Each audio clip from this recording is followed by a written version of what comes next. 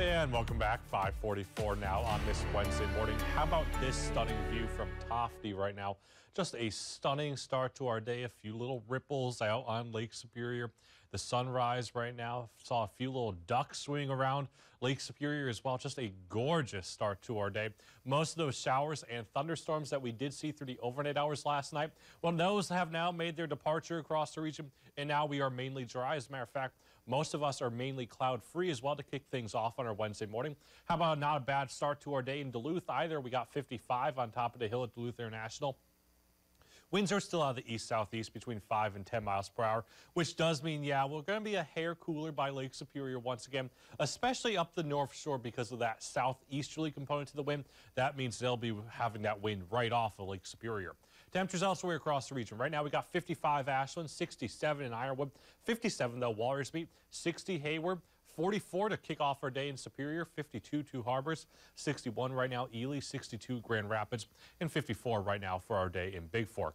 So here's where we're heading for the rest of the day today. You can see we're probably going to be dealing with mainly dry, mainly sunny skies to kick off the vast majority of the first half of the day today.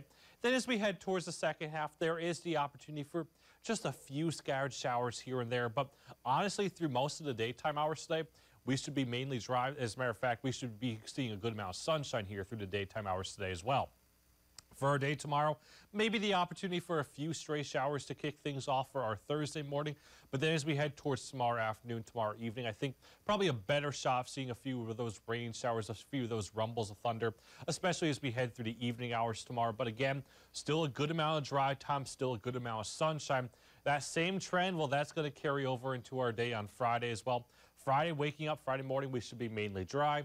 As we head towards Friday afternoon, Friday evening, again, the opportunity for a few scattered showers, a few rumbles of thunder here and there. But again, still plenty of dry time. And yes, still plenty of sunshine at that as well. Temperatures for today going to be quite mild out there. Most of us are going to be talking about the low to mid 80s. Up the North Shore, they're going to be a hair cooler up there thanks to winds being out of the south and east off of Lake Superior. They'll be stuck in the 60s and 70s generally for the Arrowhead region. As we head towards tomorrow, we begin to see more of an easterly component to that wind, so that will keep us in the 60s and 70s on the Lake Superior shoreline.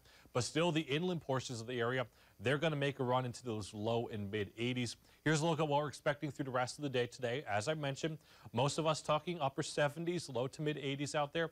That chance of precip gradually rising here as we head towards this afternoon as well as this evening, but most of the day featuring partly cloudy skies overhead. Now look at that 7-day forecast. The 7-day forecast really is not all that bad.